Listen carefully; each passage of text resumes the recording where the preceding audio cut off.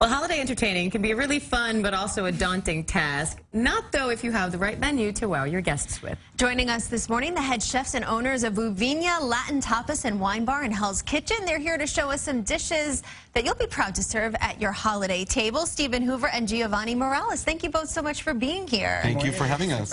So you brought some delicious looking food. Before we start with that, tell us, what's the one thing you tell people to keep in mind when cooking for the holidays? I think because it's so stressful, keep it simple. You don't need to do a lot to have like a really great menu. You just need to keep it simple, you need to keep it fresh, and you just need to have a lot of color and interest. Now, I love throwing a good dinner party, but I find more and more people find they have allergies to different things, more so than you used to see years ago. Absolutely. Now, you said everything you made here, a lot of it at least, is gluten-free. Is that difficult to do?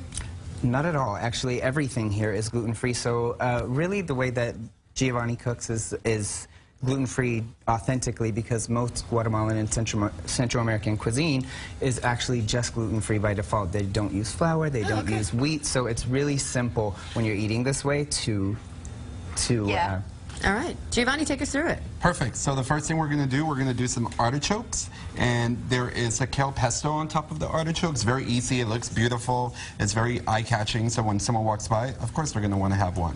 The next thing we have is chorizo stuffing with raisins, some cranberries, some sweet sausage. Super delicious. All gluten-free. Also, it's a cheese spread.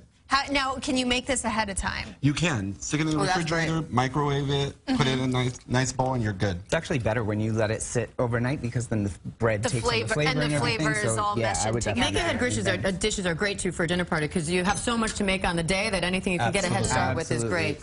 These look awesome. Yeah, you said these are duck tacos? So yeah, this is our duck taco, and it's got an ancho rub on the duck, and we also did a barbecued corn relish and some microgreens in there. Absolutely delicious. Diane and I are fighting. Yeah, we have to. Don't fight, don't fight. We have to try one of these. And this is your tamale, right? Yeah. This is a pork tamale, which is very traditional Guatemalan food for the holidays.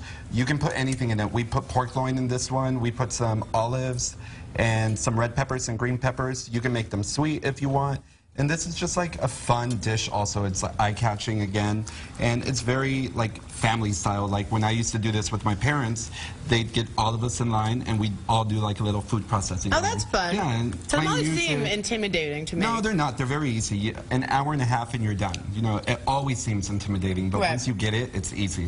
These tacos are delicious, by the way. Okay, what do we have next? This I thought was chocolate, but you said there's actually beans in here. Absolutely. Yep. So, and this is actually, we serve this at our restaurant Ooviña. It's actually deep-fried plantain. It's got sweet black bean puree and then a caramel drizzle on the bottom. It's so delicious, and it's actually a really typical Guatemalan dessert. So this is a dessert, even though you hear beans, you think it's going to be something savory, but... Yeah, the cinnamon and the sugar like really round it out with the caramel. It's actually really good for a dessert. Oh, that's really, really And you tasty. have a little bit of powdered sugar on top here, right? And the caramel sauce on the bottom. I know.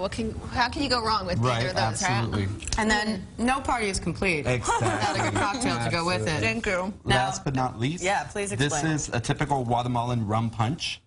This morning we didn't put any rum because, you know, we all have to work somewhere. So, Cheers. right, exactly. You can add it later. You can add it later. In the wintertime when it's really cold, you can just go ahead and put some rum, heat it up, and the whole house is going to smell delicious. This is delicious.